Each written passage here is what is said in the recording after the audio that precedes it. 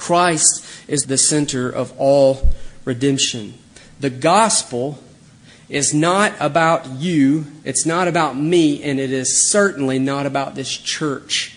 The gospel is about a person. It's about a person. Kids, young people, I wonder if you know what the gospel is. The gospel. Like I said, I hope one thing that we will be able to leave you is that when we talk about the good news, we are not talking about, or in the gospel, we're not talking about coming to church. We're not even really talking about reading our Bible or doing the right things, all of things which I hope you will do. The gospel is much bigger than that. The gospel is good news. That's what it means, literally. It's good news. And it relates to this, that all of us were born into sin. Do you know that? Do you know that Romans chapter 3 says that all have sinned and fallen short of the glory of God? And so when I'm up here preaching and we're reading the Bible, or when your parents are reading the Bible, or maybe you're even reading the Bible, you need to realize this, that these verses are not just for adults. These verses for you. Because it doesn't say all adults have sinned. It just says all have sinned and fallen short of the glory of God.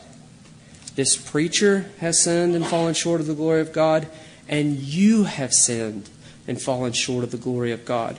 And you need to realize what that means. What that means is this. It doesn't just mean that you've done some bad things. You have done bad things.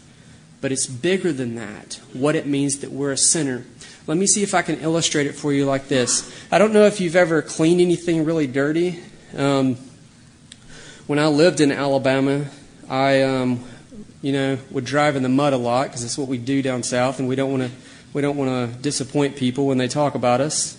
So we'd drive in the mud a lot, and so we'd get your car's just nasty, dirty. And so what you do is you need to wash your car off. So you get rags and you get soap and you get rags and you start trying to wash your car off. Well, I don't know if you've ever cleaned anything really, really dirty before, but what eventually happens is that rag gets so filled with dirt that when you're trying to clean the car, you're actually getting the car more dirty. Because you've cleaned, there's so much mud involved. Now mud's on the rag, mud's in the water, mud is just everywhere. And so now you've got this filthy rag and you're trying to wash something off and make it clean, but all it's doing is smearing more mud all over the place. I don't know if you've ever seen anything like that, but when a rag gets really dirty, it can't clean a thing. The Bible says that's what we're like. The Bible says we are like that filthy rag. In Isaiah 64:6, it says this. It says, all of our righteous acts are like filthy rags. All of our righteous acts. And so the gospel can't be about me and it can't be about you, because the only thing that we can bring to God is our sin.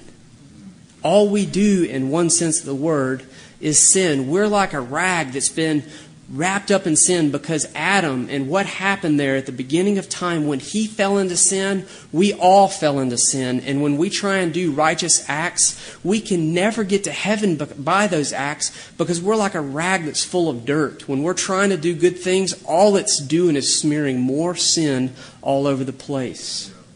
And so you need to realize this. As much as I hope you will read your Bible and come to church and do the right thing, those things can never save you. Are you listening to me, children? You cannot be saved by your own efforts because we're sinners. And the bad news is this. We're sinners and God is holy. God's holy and God must punish sin. Imagine this. Imagine after the time here, I finally get done talking, and you start, you go to play, and so you start coloring a picture, and you're really putting your heart and soul into coloring this picture, and you finally almost have it perfect. You got it just the way you want it, and then another kid comes up to it and rips your picture up, drops it on the ground, and walks away. I hope you'll come tell your parents, or me, or somebody. But imagine this. Some kid comes and rips your picture up, something that you've really put your heart and soul into, and you come to me and you say, and you're in tears and you say this, you point out the kid and said, he tore my picture to shreds.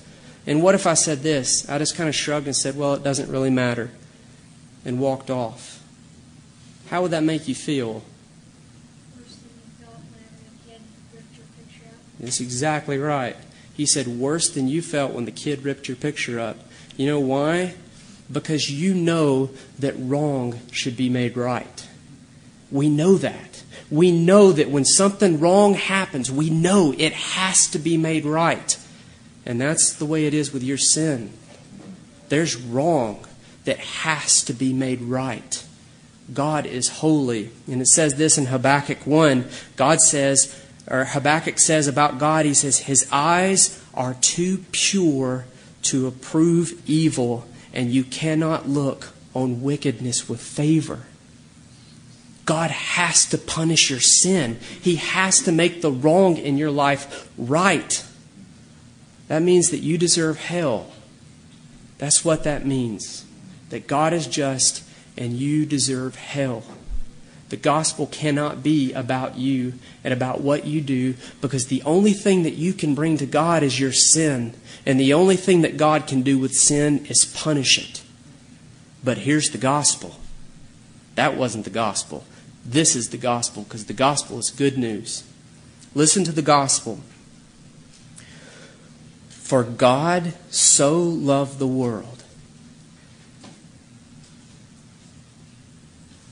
that He gave His only Son. You see, it's a person. He gave His only Son that whoever believes in Him should not perish, but have eternal life.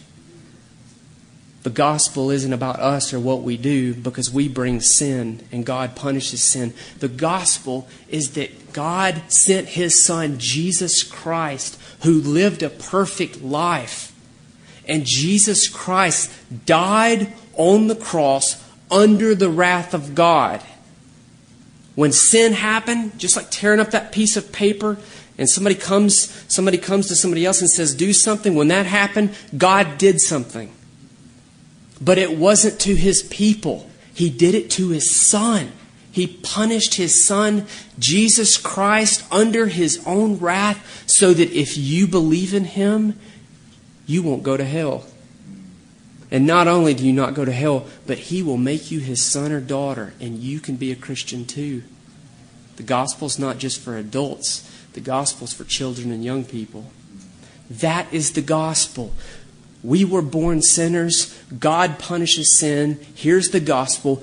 God sent His Son to die in our place. That's the gospel. The gospel is about a person.